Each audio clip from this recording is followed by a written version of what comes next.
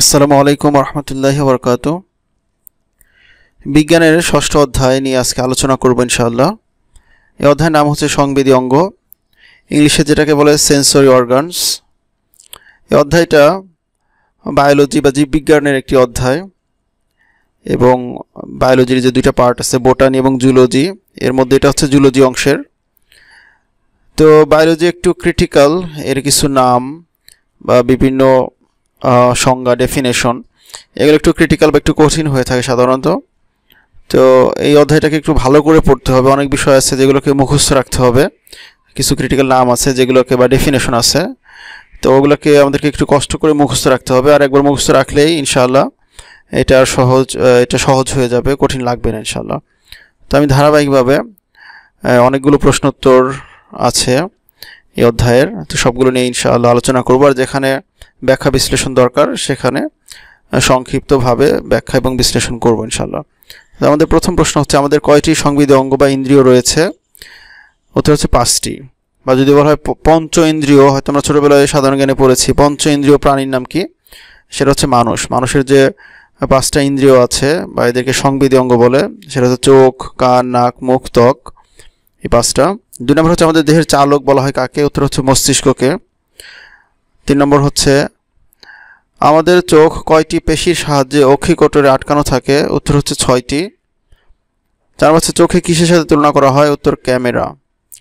5 নম্বর হচ্ছে চোখের সবচেয়ে বাইরের আবরণ কোনটি? উত্তর হচ্ছে চোখের পাতা। 6 নম্বর হচ্ছে কনজাংটিভা কাকে বলে? উত্তর হচ্ছে চোখের পাতা খুললেই চোখের যে অংশটুকু আমরা দেখতে পাই সেই অংশটুকু একটা পাতলা পর্দা দিয়ে ঢাকা থাকে, তার নাম কনজাংটিভা। 7 নম্বর হচ্ছে অক্ষিগোলক কয়টি স্তর নিয়ে গঠিত? উত্তর 3টি। 8 নম্বর হচ্ছে অক্ষিগোলকের বাইরে সাদা, শক্ত ও পাতলা স্তরকে কি বলে? স্ক্লেরা। তো এখানে যেমন যেভাবে লিখেছি যে অক্ষিগোলকের বাইরে সাদা, শক্ত, পাতলা স্তরকে কি বলে, যেটা উত্তর হচ্ছে স্ক্লেরা। এটাকে কিন্তু আমাদেরকে বিপরীতভাবে আমাদেরকে বলতে পারে যে স্ক্লেরা কাকে বলে। এখানে সবচেয়ে ভালো হয় স্ক্লেরা কাকে বলে সংজ্ঞাটাই মুখস্থ রাখা, কিন্তু দুইভাবেই প্রশ্ন হতে পারে। 9 নম্বর হচ্ছে স্ক্লেরা স্তরের নিচের স্তরের নাম কি? উত্তর হচ্ছে করোয়েড। 10 নম্বর হচ্ছে স্ক্লেরার সামনের চকচকে অংশটি কি? উত্তর হচ্ছে কর্নিয়া।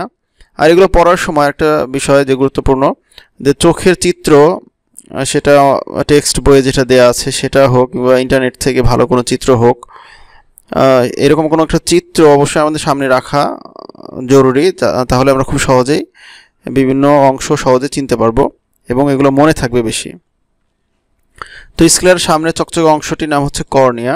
আমাদের তো বিপরীতভাবেও এর আগে যেটা বললাম যে বিপরীতভাবে প্রশ্ন হতে পারে যে কর্নিয়া কাকে বলে, তখন আমাদের বলতে হবে স্ক্লেরার সামনের চকচকে অংশটিকে কর্নিয়া বলে। 11 হচ্ছে কর্নিয়ার পেছনের কালো গোলাকার পর্দাকে কি বলে? উত্তর হচ্ছে আইরিশ। 12 হচ্ছে আইরিশের মাঝখানে ছোট ছিদ্রকে কি বলে? উত্তর পিউপিল। 13 নম্বর হচ্ছে চোখের আকৃতি রক্ষা করে কোনটি? উত্তর স্ক্লেরা। 14 নম্বর হচ্ছে আমাদের চোখে কি ধরনের লেন্স রয়েছে? উত্তর দ্বিউত্তল। সাধারণত লেন্স 2 ধরনের হয়ে থাকে, একটা হচ্ছে উত্তল আর একটা হচ্ছে অবতল। উত্তল হচ্ছে যেটার 2টি অংশ, আর দ্বি মানে হচ্ছে 2, অর্থাৎ উত্তল লেন্সগুলো উঁচু হয় আর অবতল লেন্সগুলো নিচু হয়, কার্ভ হয়। ঠিক আছে, এগুলো 19-এর বইয়ে এই লেন্সগুলো নিয়ে বিস্তারিত আলোচনা আছে, তো আমাদের মুখস্থ রাখতে হবে। তো যতটুকু বোঝা সেটা বললাম, যে উত্তল মানে হচ্ছে উঁচু আর অবতল মানে হচ্ছে নিচু, অর্থাৎ লেন্স 2 ধরনের হয়, উত্তল এবং অবতল। যারা চশমা পরে তাদের কারো লেন্স উত্তল এবং কারো লেন্স অবতল হয়ে থাকে। তো আমাদের চোখের ভিতরে যে লেন্সটা আছে সেই লেন্সটা হচ্ছে উত্তল, এবং এখানে 2টা লেন্স আছে, এই জন্য এটা হচ্ছে দ্বিউত্তল। মানে লেন্সের কাজ হচ্ছে মূলত আলোক রশ্মি যেগুলো আমাদের চোখে পড়ে কোনো বস্তু থেকে এসে, তো সেই আলোক রশ্মিগুলোকে একত্র করে রেটিনার মধ্যে ফেলা। অর্থাৎ আমরা জানি রেটিনা হচ্ছে সবচেয়ে ভিতরের অংশ, সেই অংশের উপর যখন আলোটা পড়ে সেখানে কিছু সেন্সরি নার্ভ আছে, কিছু স্নায়ু আছে যেগুলোর সাথে মস্তিষ্কের সংযোগ আছে। তো ওই স্নায়ুগুলোর মাধ্যমে এই চোখে দেখার বিষয়গুলো আমাদের মস্তিষ্কে চলে যায়, এবং মস্তিষ্কে আর আমরা যেগুলো দেখি সাধারণত সেগুলো উল্টো দেখি, আমাদের মস্তিষ্ক সেটাকে আবার সঠিক করে দেখায়, অর্থাৎ আবার এটাকে যে সেটা অ্যাকচুয়ালি যেরকম সেরকমই আমাদেরকে করে দেয়। তো আয়নায় যখন আমরা কোনো কিছু দেখি বা আমরা যখন সেলফি তুলি তখন এই ছবিগুলো কিন্তু উল্টো আসে, ঠিক আছে। কিন্তু আমরাও এরকম দেখার ক্ষেত্রে আমাদের এরকম উল্টো দেখি, কিন্তু মস্তিষ্ক এটাকে সোজা করে দেয়। তো 15 নম্বর হচ্ছে আমাদের চোখের লেন্স কোন পেশি দ্বারা আটকানো থাকে? উত্তর হচ্ছে সিলিয়ারি পেশি। 16 নম্বর হচ্ছে কোন পেশি সংকোচন ও প্রসারণের মাধ্যমে চোখের লেন্সকে বাঁকানো, গোল ও চ্যাপ্টা করা যায়? উত্তর হচ্ছে সিলিয়ারি পেশি। 17 নম্বর হচ্ছে কোন পেশি সংকোচন ও প্রসারণের মাধ্যমে পিপিল ছোট বড় করা যায়? উত্তর হচ্ছে আইরিশ পেশি। 18 নম্বর হচ্ছে অক্ষিগোলকের সবচেয়ে ভেতরের স্তর কোনটি? উত্তর হচ্ছে রেটিনা। যেখানে কোনো বস্তু যখন আমরা দেখি আলোক রশ্মিগুলো গিয়ে এই রেটিনার মধ্যে পড়ে। 19 নম্বর হচ্ছে রেটিনা কোন কোষ দ্বারা গঠিত? উত্তর রড ও কোন কোষ দ্বারা গঠিত। 20 নম্বর হচ্ছে কোন ভিটামিনের অভাবে রাতকানা রোগ হয়? উত্তর হচ্ছে ভিটামিন এ। 21 হচ্ছে আমাদের কান কয়টি অংশে বিভক্ত? উত্তর 3টি। সে 3টি হচ্ছে বহিকর্ণ, মধ্যকর্ণ ও অন্তকর্ণ।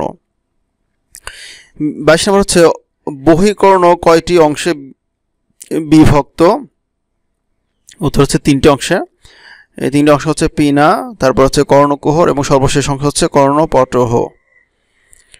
23 নম্বর হচ্ছে বহিকর্ণ অর্থাৎ আমাদের কানে যে 3টা অংশের মধ্যে বাইরের যে অংশটা, এটা যে 3 ভাগে বিভক্ত, এর সবচেয়ে বাইরের অংশের নাম কি? উত্তর হচ্ছে পিনা। এভাবে আমাদেরকে প্রশ্ন করতে পারে মধ্যের অংশের নাম কি বা শেষ অংশের নাম কি, ঠিক আছে। তো তেমনি যে 24 নম্বর যে বহিকর্ণের শেষ অংশে যে পর্দা থাকে তাকে কি বলে? সেটা হচ্ছে কর্ণপটহ। 25 নম্বর হচ্ছে মধ্যকর্ণে কয়টি ক্ষুদ্র ক্ষুদ্র হাড় রয়েছে? উত্তর 3টি। এই হাড়গুলোর নাম মুখস্থ রাখতে হবে, ম্যালিয়াস, ইনকাস এবং স্টেপিস।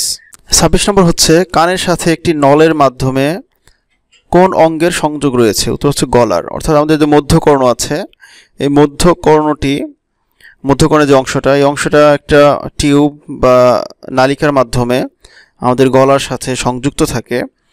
অর্থাৎ আমাদের গলা, নাক, মুখ, কান, চোখ, এই প্রত্যেকটা অংশের সাথে কিন্তু প্রত্যেকটা অংশের সংযোগ রয়েছে।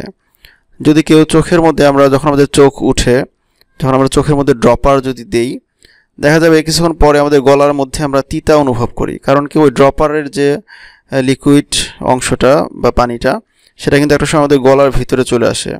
কিংবা কানের মধ্যেও কেউ যদি কোনো ড্রপ দেয়, লিকুইড কোনো পদার্থ প্রবেশ করায়, সেটাও কিন্তু একটা সময় আমাদের গলার মধ্যে চলে আসে। কারণ কি, এগুলো প্রত্যেকটা অংশের সাথে প্রত্যেকটা অংশের সংযোগ রয়েছে। তো এই জন্য কানের সাথে একটি নলের মাধ্যমে কোন অঙ্গের সংযোগ রয়েছে? সেটা হচ্ছে গলার। 27 নম্বর হচ্ছে অন্তকর্ণ কয় ভাগে বিভক্ত? উত্তর হচ্ছে 2 ভাগে। এক নম্বর হচ্ছে ইট্রিকুলাস এবং দ্বিতীয় অংশ হচ্ছে স্যাকুলাস। এই কানের অংশ পড়তে গেলে, অর্থাৎ এই চ্যাপ্টারটা পড়ার সময় আমাদেরকে চিত্রটা আমরা সামনে রাখলে আমাদের জন্য একটু সহজ হবে বুঝতে এবং এটা মনে থাকবে, ঠিক আছে। এজন্য আমরা চিত্রগুলো বই খুলে সামনে রাখার চেষ্টা করব। 28 নম্বর হচ্ছে অন্তকর্ণের যে প্রকোষ্ঠটি 3টি অর্ধবৃত্তাকার নালী দিয়ে গঠিত, তার নাম কি? উত্তর হচ্ছে ইউট্রিকুলাস। যেটা অর্থাৎ অন্তকর্ণের যে প্রথম অংশ হয় সেটার নাম হচ্ছে ইউট্রিকুলাস। আর এটা হচ্ছে এই প্রকোষ্ঠটি 3টি অর্ধবৃত্তাকার নালী দিয়ে গঠিত।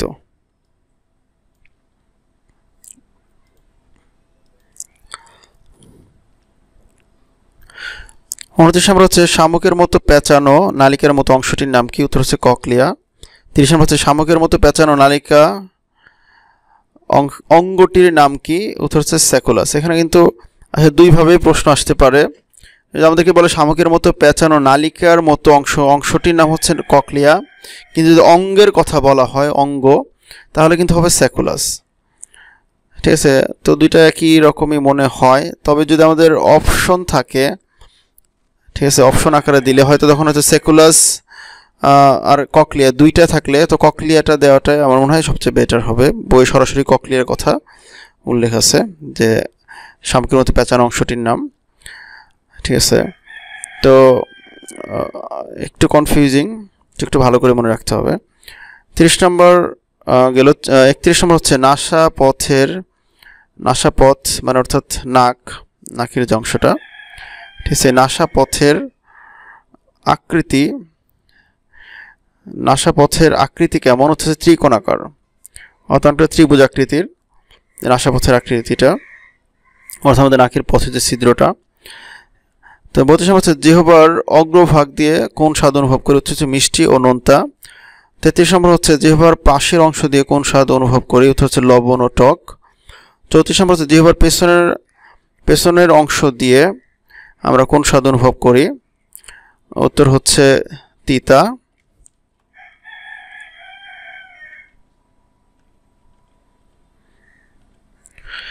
জিহ্বার কোন অংশে কোনো স্বাদ কোরক থাকে না? উত্তর হচ্ছে মাঝখানে, অর্থাৎ মাঝখান দিয়ে আমরা কোনো স্বাদ অনুভব করতে পারি না। 36 নম্বর হচ্ছে শিশুদের জিহ্বা নিয়মিত পরিষ্কার না করলে কিসের সংক্রমণে ছোট ছোট দাগ দেখা যায়? উত্তর হচ্ছে ছত্রাক। 37 নম্বর হচ্ছে জিহ্বার উপরে দইয়ের মতো দেখতে ছোট ছোট দাগ কিসের সংক্রমণে হয়? উত্তর হচ্ছে ছত্রাক। 38 নম্বর হচ্ছে ত্বক বা চামড়ার কয়টি স্তর রয়েছে? উত্তর হচ্ছে 2টি। প্রথমত হচ্ছে উপচর্ম বা বহিত্বক এবং অন্তঃচর্ম বা অন্তত্বক। 29 হচ্ছে ত্বকের কোন স্তর থেকে লোম, চুল ও নখের উৎপত্তি হয়? উত্তর হচ্ছে উপচর্ম বা বহিত্বক থেকে। 40 নম্বর এবং সর্বশেষ প্রশ্ন হচ্ছে লোমহীন স্থানে অর্থাৎ করতল মানে হচ্ছে আমাদের হাতের তালু যেটা, এবং পদতল বা পায়ের নিচের যে তালু সেটা, কোন গ্রন্থির সংখ্যা বেশি? উত্তর হচ্ছে শ্বেত গ্রন্থি। উল্টাভাবে প্রশ্ন করতে পারে শ্বেত গ্রন্থি কোথায় বেশি? তখন উত্তর হবে লোমহীন স্থান অর্থাৎ করতল ও পদতলে শ্বেত গ্রন্থির সংখ্যা বেশি। তো এই ছিল এই চ্যাপ্টার। তো আশা করি এই প্রশ্নোত্তরগুলো ভালো করে আয়ত্ত করতে পারলে এই চ্যাপ্টারে কোনো সমস্যা হবে না, ঠিক আছে। তারপরেও অবশ্যই অধ্যায়টাকে একটু ভালো করে রিডিং পড়তে হবে, তাহলে এই প্রশ্নোত্তরগুলো ভালোভাবে মনে থাকবে, এবং চিত্রগুলো অবশ্যই একটু আয়ত্ত করতে হবে, ঠিক আছে। ভালো আঁকা শিখতে পারলে আরও ভালো, ঠিক আছে।